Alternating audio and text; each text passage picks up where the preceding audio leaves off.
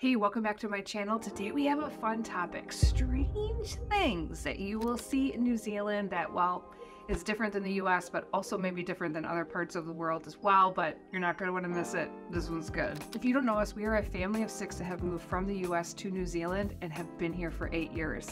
I just want to thank Wise right now for sponsoring this video. If you don't know them or not familiar with their company, if you are traveling or moving abroad, you're going to want to use Wise for all of your money transfers. It's just easy to even use different currencies in different countries. If you click the link in the description, you can get free transfers up to I think almost 1,000 New Zealand dollars. I'll talk all about that later on in the video, but thank you to Wise for sponsoring this video. Here we go. So I think you may be surprised at some of the things that I cover in this video because I've been thinking about this for a while and I came up with some good ones. So the first one that we're going to talk about that's a little bit strange in New Zealand is, let's talk about their opportunity shops. I love thrift stores. So that is the New Zealand name for thrift stores and it's called Opportunity Shop. I love the name. I use them. I've gotten so many things from there. I go often, a lot of Saturday mornings to the opportunity shops, but some of the things about the way that they do it here just sometimes makes me giggle and is quite different. So unfortunately, like in the US, people just get rid of things and they buy new things and they're not very good with sustainability and reusing or just fixing, sewing, whatever the case may be. But what you'll find, like even at like the Goodwill stores in the US, there's going to be so many new items, and that's not something you would ever see here in New Zealand. So that's definitely different. Obviously the name is different, but I just think some of the things that I see in thrift store or opportunity shops here in New Zealand really make me laugh.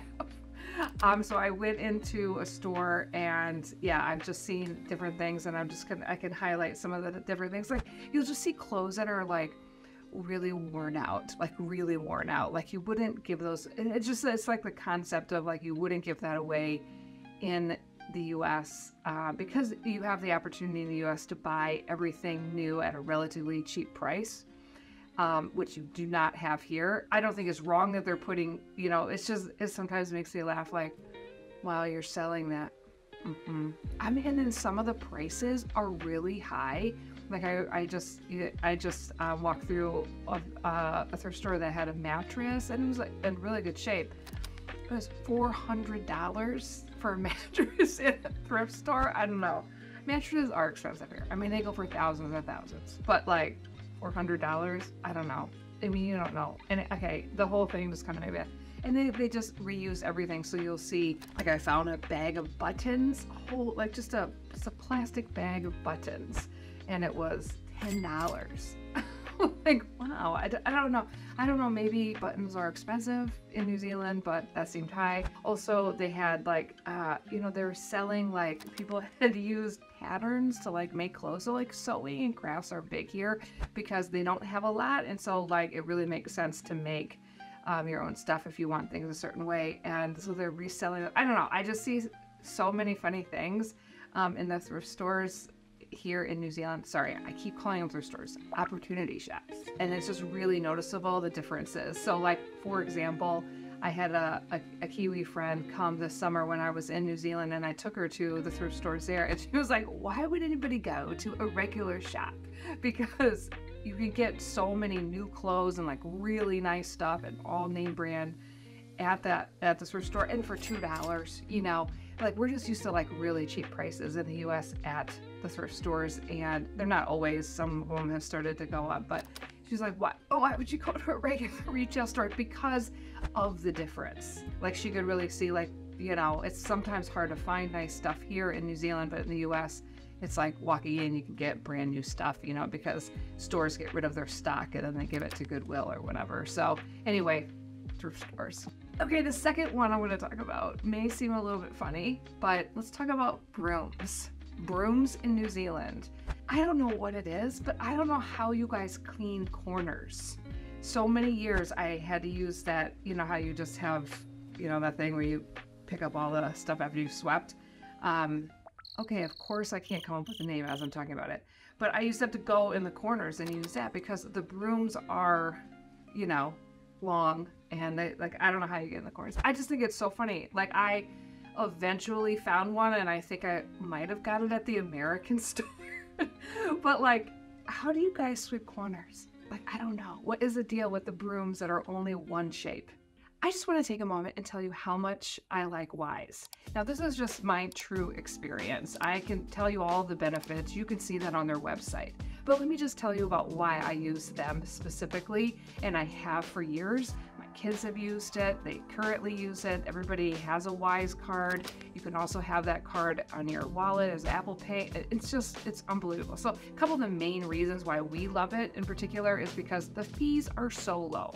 When I have tried to use all different other services, it doesn't really compare. And there's no transaction fees. You can use it what feels like any country. It's like, I think 175 countries that you can use it in. You can take money out of the ATM, I mean, up to a limit. It's so convenient and so good. It's so fast. That's the other big one. It's like, I could move money from the US to here and it's like a couple hours. It's like amazing, even though sometimes it says it's going to take X amount of time, but it's always shorter than that. And it's just so fast. I just love it. So I just wanted to share that with you because this is a real question that I get probably almost daily from people trying to move here, people traveling around. That's just kind of my niche and what I talk about and my community is in. And they're always like talking about money issues, and use Wise. Like, seriously, don't even go anywhere else. The other thing is, if you are American and you're moving to New Zealand or anywhere in the world, you're going to realize very quickly how hard it is to do any financial transactions abroad. It's like the American institutes, whether it's a bank or a credit card, they just really don't like it when you're abroad, and they make everything difficult. And so, you know what? You don't have to work with every specific credit card, every specific bank. You can just use Wise. I'm telling you, it is like a lifesaver. This is a true story. I was trying to move money from the US to New Zealand during COVID, and they literally said that I had to come into the store and sign a paper. I went, like, are you living in the world right now? Like, I can't even get out of the country. Anyway, it's just so ridiculous and so Wise just kind of saves everything. You guys, if you don't know if you're even traveling, if you're just going somewhere for a couple of months, just take a Wise card. It's so much easier than trying to be like, okay, well, how much is the transaction fee on my debit card? So what's really cool about the card is that you can load money in, and you can just load it in from your phone as you need as well. So you don't have to like decide how much cash am I going to bring to this country. You can just load it on the debit card of the Wise card. It's amazing. You guys definitely check out Wise. If you click the link in the description, you can get free transfers up to, like, I think almost 1,000 New Zealand dollars. It depends on whatever currency that you're running in right now, but you get, a free, if you're new. If you've already used Wise, then you can't get that. But like, if you're new, check it out. It's amazing. I highly recommend Wise. Okay, next thing I want to talk about is the wind. I live in Wellington. I know this is unique to Wellington, but we're going to talk about it today. The wind in New Zealand is so strong that, like, it feels like your whole house is going to fall over. Like, it's like it wakes me up at night. It keeps me up at night. When I'm in the city, the wind will literally, if I have a skirt on, it'll go up to my ears. One time I was getting money out of the ATM. And like, you can't have an umbrella. Like, people kind of laugh at you if you're walking around Wellington specifically with an umbrella, because like the wind just takes it.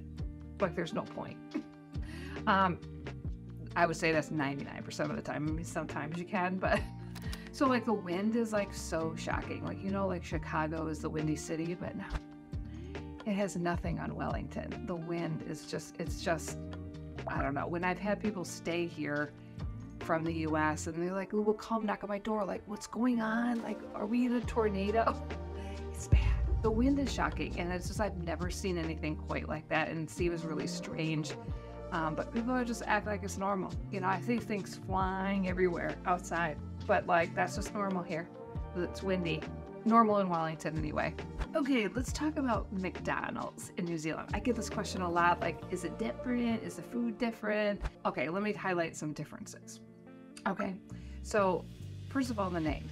Here they call McDonald's Macca's. And it took me literally years to realize that they're talking about McDonald's. I thought they were talking about a different place. Anyway, so Macca's is McDonald's. And a couple of different, they have a lot of the same menu. To me, it tastes the same. I guess I don't go home into the US and try McDonald's, so I probably should do that. But the sizes of things are going to be different. The fry sizes, the drink sizes are going to be much smaller. and they always have a McCafe, like an actual cafe where you can buy cafe goods, which is also not something that exists generally in the US. But when I traveled over around Europe, they had them in a lot of the McDonald's. So I think it's just something that's not as big in the US because cafes aren't the same. Now, if you are in the US and you think, what do you mean? Cafes are saying, okay, well, you haven't been to other places then, because cafes are kind of everything, where you go all the time and they're everywhere compared to what I've seen in the US, even in different cities. So the Macca's is a lot of the same. I'm trying to think of some of the food that's different would be like they have like the kiwi burger sometimes. It's not always out, but it has like beetroot on it and a fried egg. And so that's definitely different. I don't know if they have this in the US, but right now they have like the chicken sandwich Big Mac. So 2 chicken patties instead of beef patties. Do they have that in the US? I don't know. I didn't go and do like all this research. I mean, obviously they have different soda. They have LNP and you know, different Fanta flavors. They're always into raspberry. They're not into cherry here. So those are some of the differences about McDonald's. When I went there recently, I used my Wise card.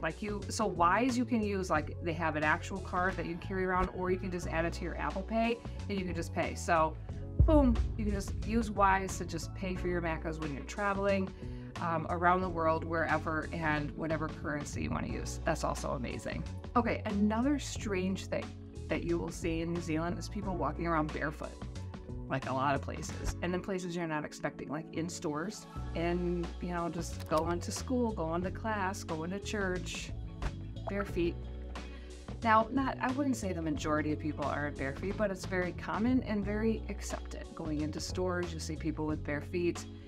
So it just will seem strange. If you're coming here, you're new here, you're like, oh, they don't have shoes. Okay, so just be aware that you will see some bare feet. Generally in the US, you're gonna get the no shirt, no shoes, no service sign on the door. So you can't necessarily do that there, but yeah, just walking around barefoot in the summer is very common. They don't have any like insects or deadly creatures that get you.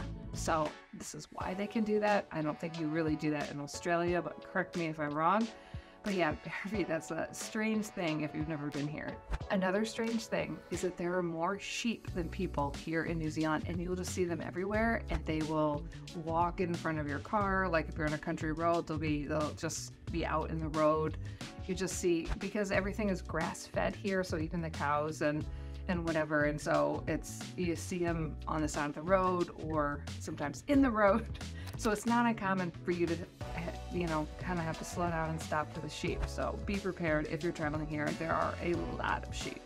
And the last one that I want to talk, which is a big one, is the way that they manage money here. I guess strange wouldn't be the word for it, but it is very different. And it's one of the things I end up talking with my clients out, or people coming here, like, I'm trying to explain to you that you just give somebody your account number and the money gets moved immediately into your account, you know, depending on the time of day and what bank you're with. But it's like, they're like, wait, what? How do I pay you? No check, no Venmo, no, none of that. They don't have Venmo here, number one. You can use PayPal, but nobody does. Everybody just does bank transfer. That's what it's called. And you just give each other your accounts and you pay each other. It's really nice. So if you buy something off Facebook Marketplace, off of Trade Me, and just want to give somebody money, you just put it in their account, or somebody buys the dinner and you just put your share into their account. Like, it's really, really nice. Really nice. I hate it when I go back to the US and I can't just give somebody money. And that's like, it kind of eliminates you having to have cash. Like, I rarely need to have cash because everybody either takes a card or I can do a bank transfer. It's so nice. And so that's a really big difference. It feels very strange. I guess I thought it was one because Americans struggle with, like, what do you mean it feels uncomfortable. It feels unsafe to give somebody my bank account, but the security of the banks here are very good, and putting money into account is not the same as trying to take something out. So it's perfectly safe to do so. But if you are uncomfortable, you can use Wise. Or you can, because you can transfer money on Wise if you want to do it that way. But embrace it. It's great the way that they do money here. Okay, well, I hope you enjoyed the video this week. Thank you to Wise for sponsoring this video, and definitely check out their link for a free transfer below, and I will see you guys next week.